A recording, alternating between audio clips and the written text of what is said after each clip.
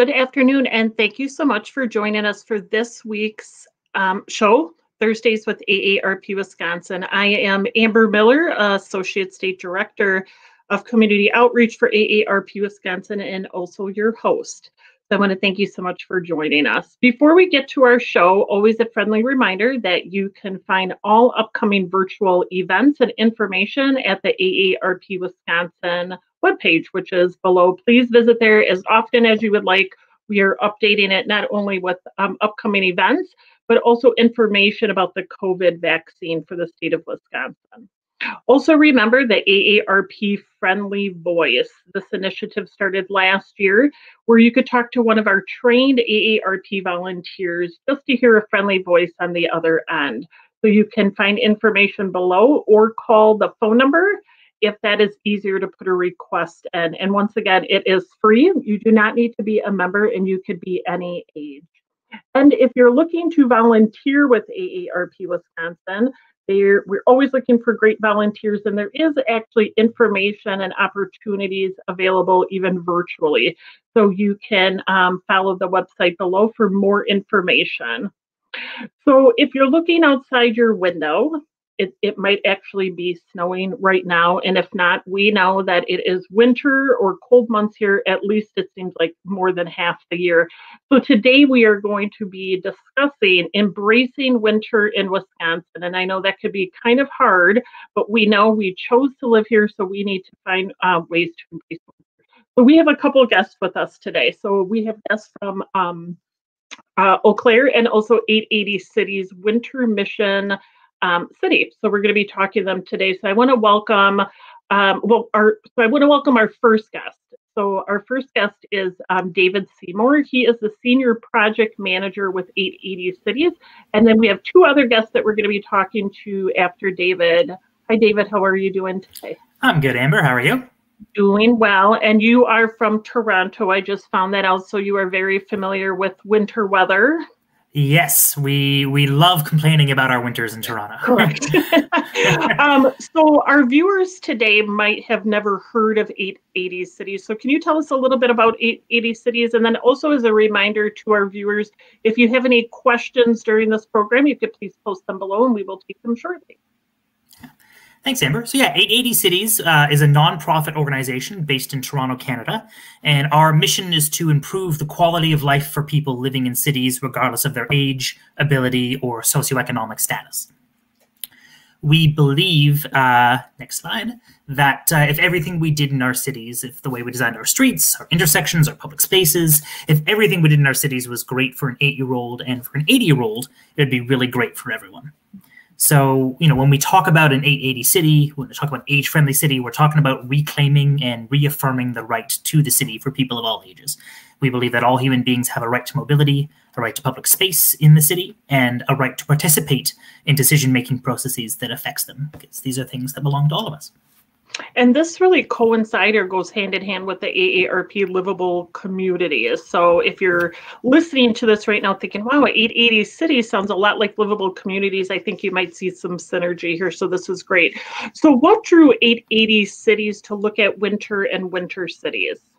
Yeah, so first and foremost, it was our own lived experience. As you mentioned, as Toronto, we do get winters. It is a winter city. And, amongst our team, we'd always talk about how much winter impacts our access to those three rights, our own connections to civic engagement, to mobility, to public space, fray considerably in Toronto during the winter. And, we could see that from our office windows. Winter in North America has really big impacts on many different communities, and most of them, unfortunately, tend to be negative impacts. For example, if you have a mobility device, if you need a cane, if you have any kind of physical ailment, you're in a lot of trouble in winter, right? There was actually a recent news report from Winnipeg where they talked to a woman who uses a wheelchair, and she described how snowstorms isolate people with disabilities. She explained how poor snow clearance makes it virtually impossible for her to go about her daily life and access essentials like going to the grocery store or to the doctor's office. We know also that the data tells us that it's, women in racialized and lower income communities are far more likely to rely on walking and taking public transit to get around. Yet most cities don't plow sidewalks or around transit stations and bus stops. And The few cities that do tend to treat them as afterthoughts. They tend to prioritize major arterial roads and highways. And the effects of those policies is that we make winter much more livable for select people who drive cars, who tend to be men, white, and more affluent, while making winter a lot less comfortable for women in racialized and lower-income communities. And not coincidentally, it's women in racialized and lower-income communities who are 4 times more likely to suffer from depression and anxiety in winter. We also know that children, in the United States, who see levels of physical activity and recreation, which are already quite low, they tend to fall even lower in winter, which further contributes to this really big public health and mental health crises that we're seeing in North America. And so, for those reasons, that's why we really zeroed in on a lack of winter planning as a big issue in creating more age-friendly cities.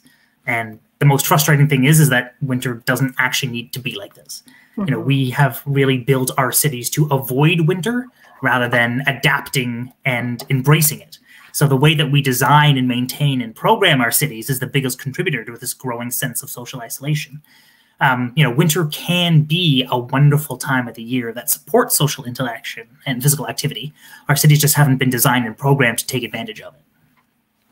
And David, I appreciate some of those pictures because, especially living in Wisconsin, that seems to be our everyday, especially from like November till almost sometimes May is when we get a big winter storm. And, it is all about perceptions. So some of us might be looking at it like, ooh, we hate winter, but yeah, finding fun and creative ways, especially during COVID when we know that it's already difficult to be out in winter.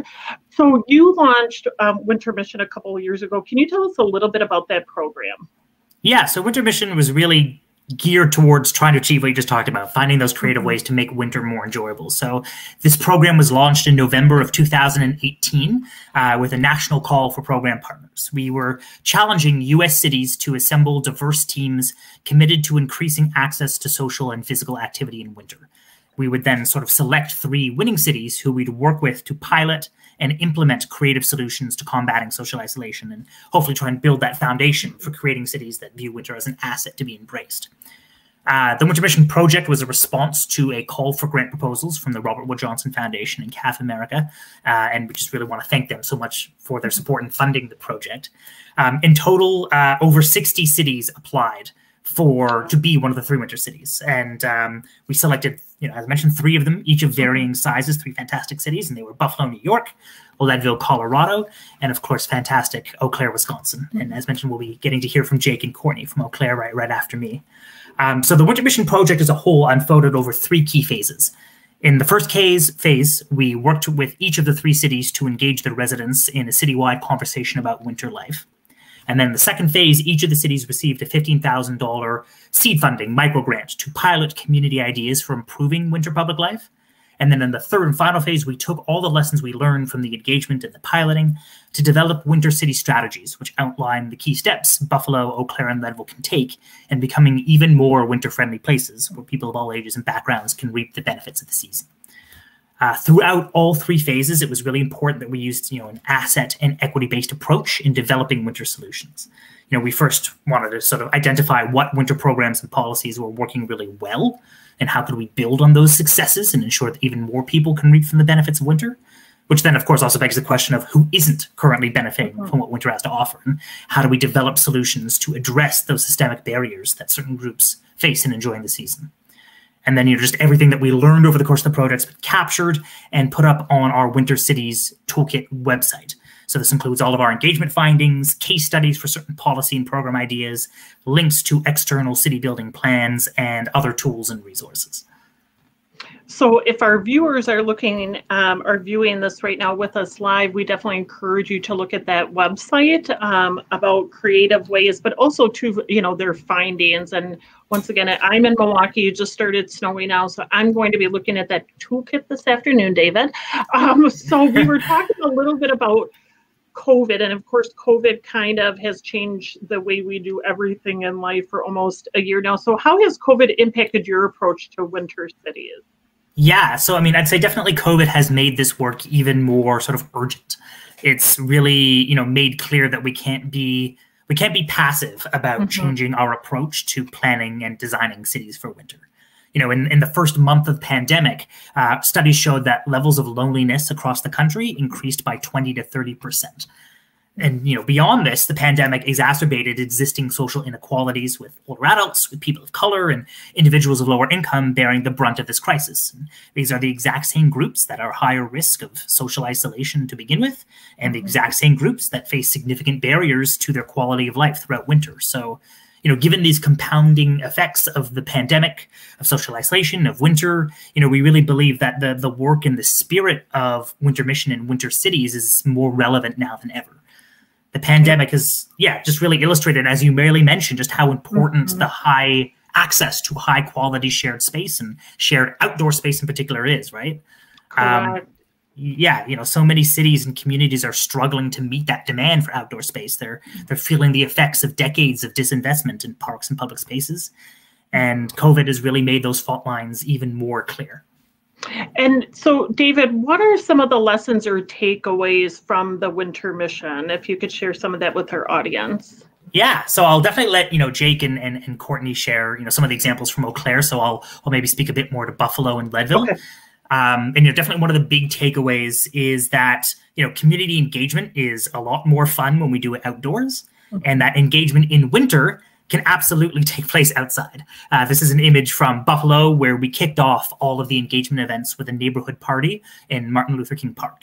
There was a DJ, there was free hot chocolate, there was s'mores and portable fire pits. The mayor came out, took some selfies, started hearing from residents about the barriers they encounter in winter. There are also we did some similar sort of events in Leadville, you can see here. And, part of what Wintermission was trying to do was to your point, change people's mindsets and perceptions about winter. And what these engagement events demonstrate is that with very little capital investment, there's a real clear appetite for winter programming in neighborhood parks, and that it doesn't really cost much to plug an iPhone into some portable speakers to create that fun atmosphere. Marshmallows and hot chocolate are not expensive. Sugar is a very affordable but very super effective way to get people engaged in these conversations. Yeah. Yes, sugar brings the masses. Absolutely. Another takeaway we got from this project is that, again, small investments can make a big difference. One of Buffalo's pilot projects was a series of small micro grants of up to $1,000 for local communities to help with sidewalk snow clearance or running neighborhood winter walking groups.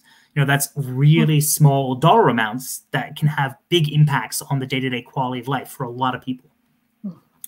And the last highlight, I'll quickly just mention is just the importance of needing to apply the Wintermission lens elsewhere. There are major racial and economic barriers in place of all of our cities that winter only exacerbates. And engaging communities throughout this process, issues outside the strict scope of Wintermission, of Winter Cities, kept coming up. An example of that from Buffalo is that we heard some community members that it was really hard for them to consider going outside in winter when their own homes weren't adequately protected from the cold. Now, Wintermission wasn't technically supposed to be looking at private indoor spaces, but we couldn't really ignore this really important problem. So Buffalo took that feedback and partnered with Senior Services and National Fuel to provide 200 Wintermission weatherization kits in HUD-eligible neighborhoods. And then while the kits were being handed out, the city took the opportunity to offer socialization supports, health checks, clean energy audits, and other winter resources. A similar sort of example from Leadville was the last thing, was just, we heard from members from the Latinx community that there were major barriers preventing them from engaging in physical activity outdoors in winter, was fear of police harassment. That feedback has led Leadville to start sort of rethinking their approaches to policing public spaces and consider sanctuary city policies. It's, again, definitely not something that Wintermission technically focused on. It's maybe not the thing that you really think of when you think about winter cities.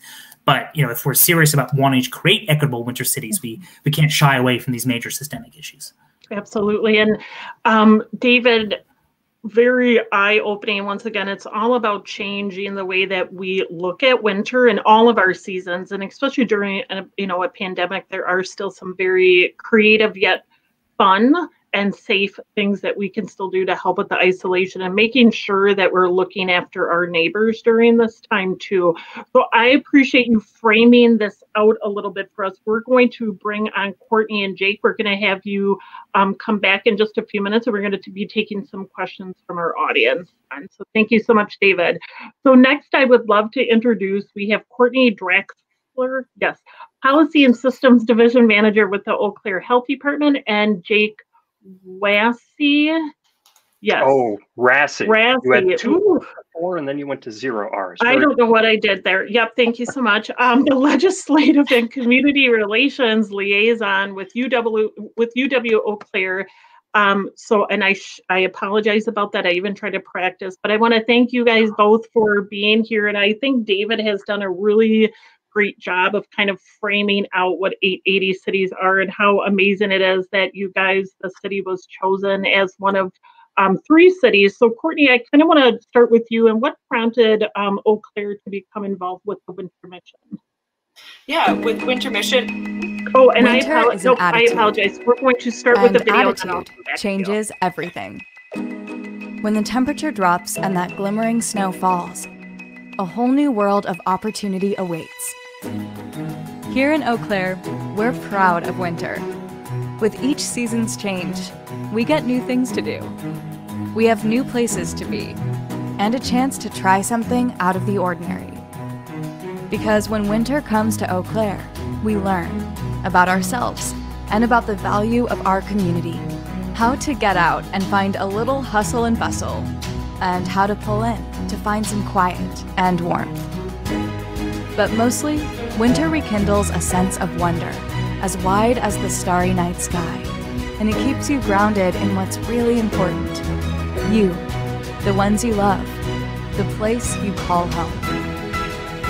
Winter, like attitude, changes everything, because it can make life better.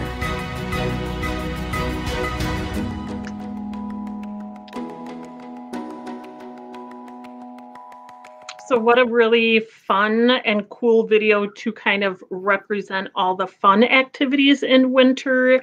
So thank you guys again. So I apologize. We were going to show that video just to kind of also frame out. So Cortney, so what prompted Eau Claire to become part of the Wintermission? Yeah, when we saw the Wintermission grant opportunity, we were really just drawn to it because both mental health and physical activity were identified by our community as some of our top health concerns, which matched really well with the focus of Wintermission.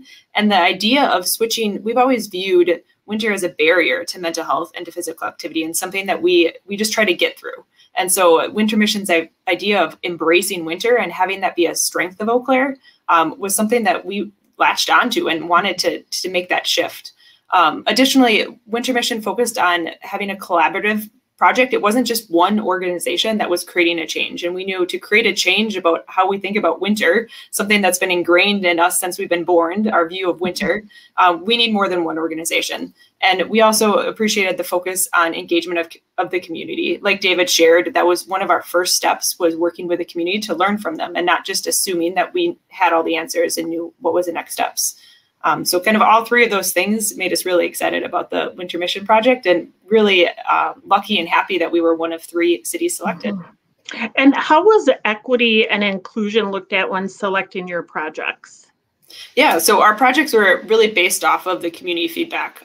We did some pop-up engagements, surveys, and focus groups with the community to learn what they thought about winter and what we could do to make winter more enjoyable. I don't think surprising to anybody, if we could control how harsh winter was, that was the top way that we could make it more enjoyable. But accessibility and access to resources were brought up in through those surveys and pop-up engagements. And so that was really helped focus what we selected as pilot projects. So we, based on accessibility, safety of the sidewalks or clearing of sidewalks was never really given top priority. Plowing the streets and making sure that cars were very car-centric here in Eau Claire. So what we did was we created a winter route.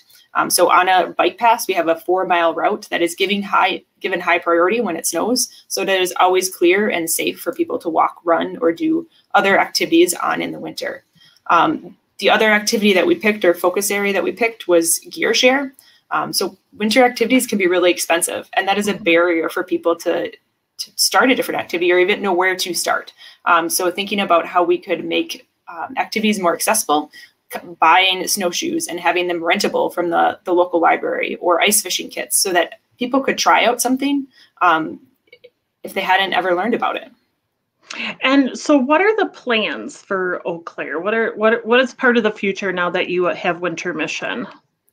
Yeah, some of our plans have been put on a little bit of a halt because of COVID. I think we're really excited once we can start gathering again. We have some exciting plans in place for winter events and winter gathering spaces in Eau Claire.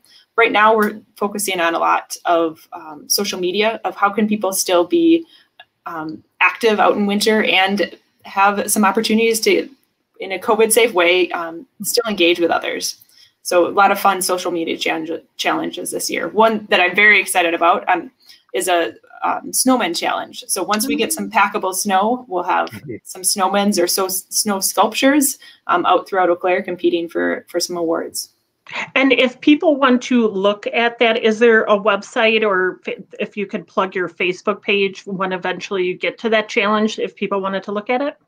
Yeah, if you go to owinter.com, that'd be the best place to go learn more. Beautiful. Beautiful. And what a great idea, too. So thank you so much, Cortney. And so, Jake, thank you. And sorry again about your last name. So, Jake, you've been involved with Eau Claire Wintermission effort from the beginning as a university representative. So why did the university want to get involved with this project?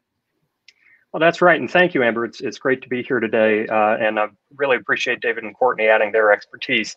From the university's perspective, the community does better when we're all doing better. Chancellor Schmidt at UW Eau Claire likes to, I think that's Paul Wellstone from Minnesota. We all do better when we all do better. So we got involved with Wintermission Eau Claire because we're a community partner. And we see it as a state institution as our responsibility to help ensure that this is a region that can sustain its workforce, that is attractive for people of all backgrounds. And winter is a defining and positive characteristic of life in northwestern Wisconsin.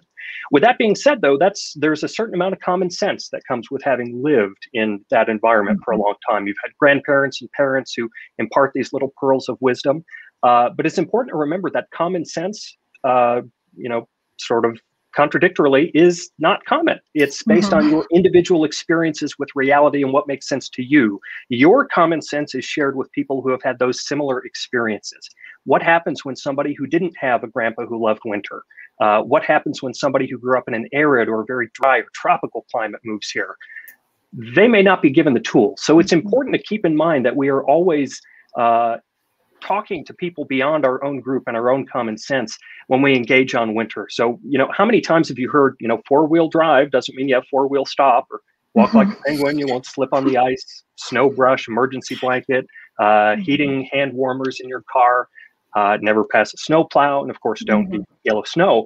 But if you haven't heard those things your whole life, you don't have some of the basic information to become acquainted with winter. And on top of that, you're encountering people that, because we've lived with winter in some cases for decades and generations, going back through our agricultural tradition, winter is something to be endured. And we have kind of a, grin and bear it sarcastic attitude, but that makes it all the more difficult for somebody who hasn't come to enjoy winter yet to get involved. And what really stood out to us when we started, we knew that there are health disparities in Eau Claire, and that so often that goes toward underrepresented minorities in our community. And we've seen COVID and winter have increasing effects on those who are already at a disadvantage. Eau Claire is a vibrant city in the summer. We come together, we gather. When we started Wintermission, we realized that only 13% of events in Eau Claire took place between October and March. Wow. Half the year when there was so much to do. And our first survey found more than 2 in 4 people in Eau Claire identified winter as harsh, cold, and long. That's a common paradigm. But 1 in 4 said it's beautiful, stunning, and amazing. People are out there that enjoy this sport and can help share and pass on that love. It's about making connections. And as Cortney talked about, we didn't want to build our own silo. This is about bringing together these existing winter advocates who know what this season can mean.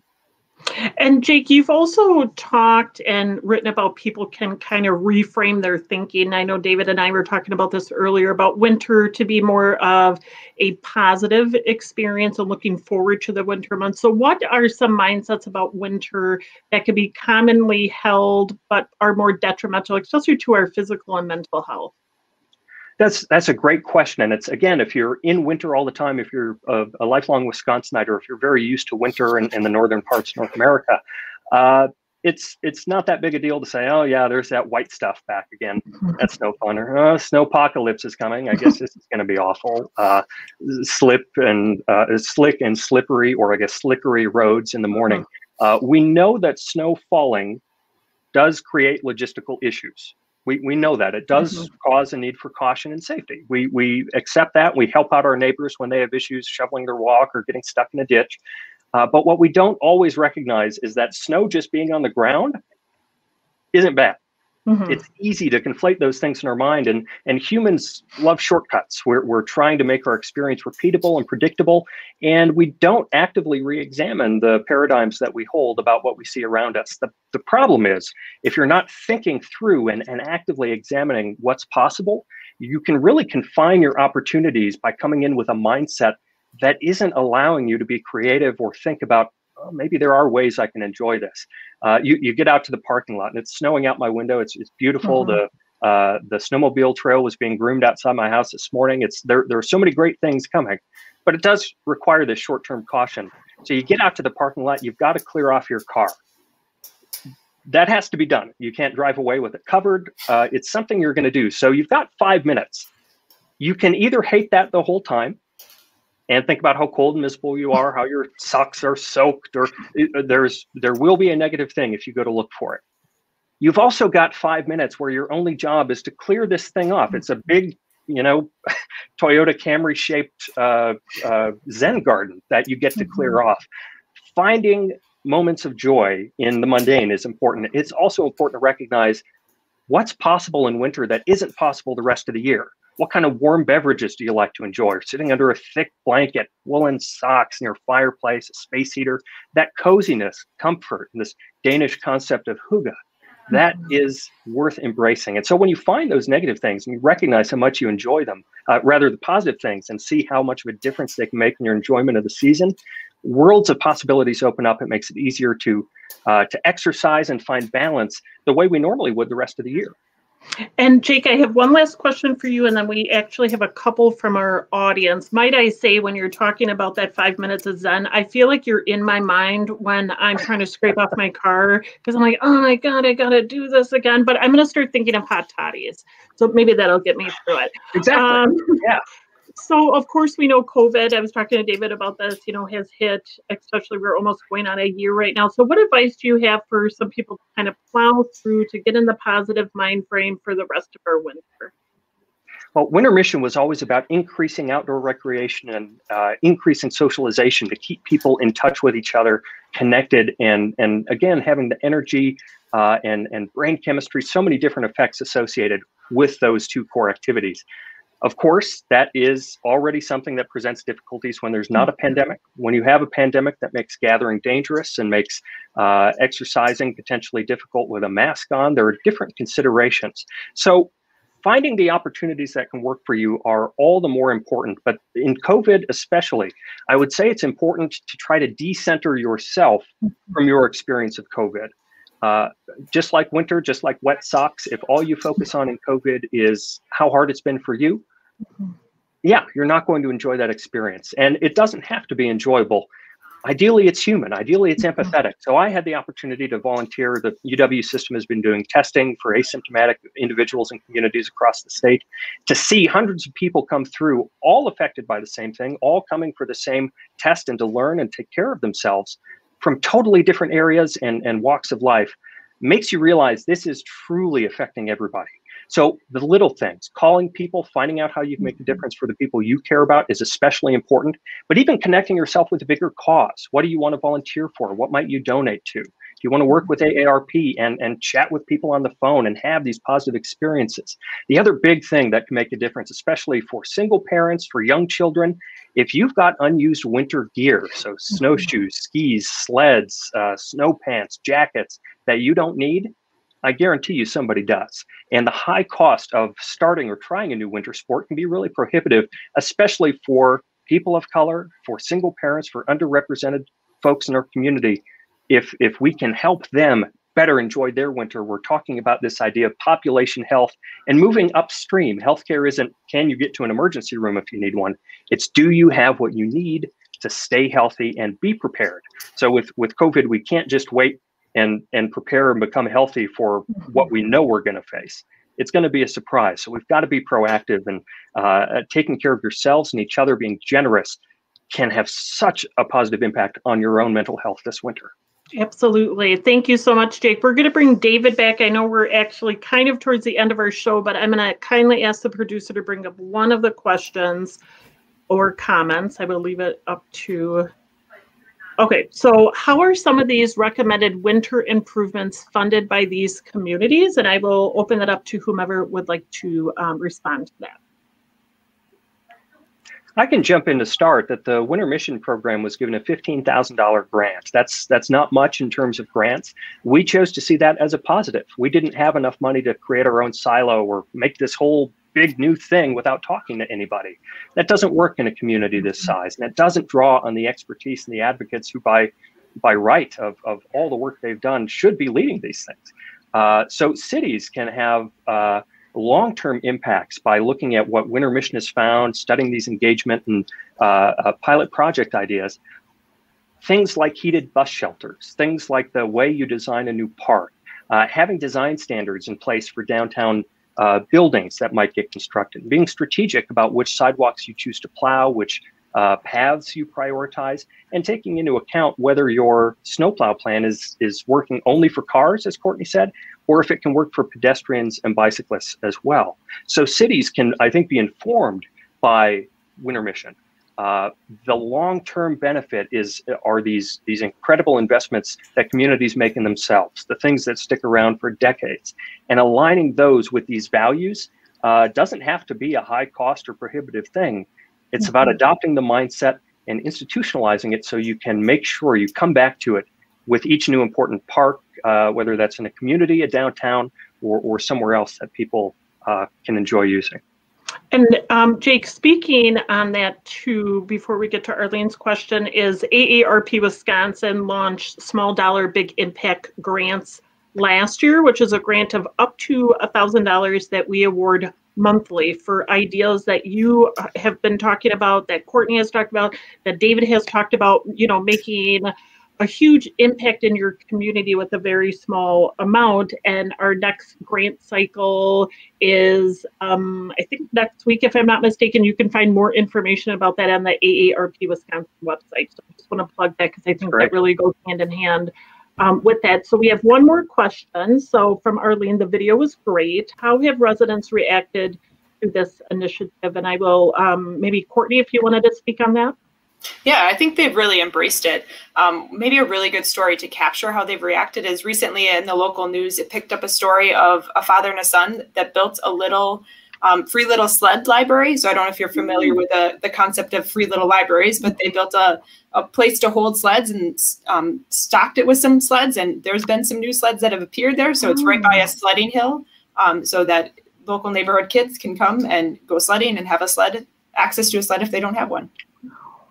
I kind of want to do one of those. I love that idea. I love that idea. I think that's a great idea. And our viewers right now, you know, they might be throughout the whole state of Wisconsin, or maybe even some people out of state, and all these ideas that have been talked about, how creative, innovative, some are extremely low cost ways of trying to bring this to your community, and how that could just change the way that your community thinks and feels about winter. I think this has been one of my favorite shows. I've been doing this since May, and it's because we know that it's winter. We cannot avoid it.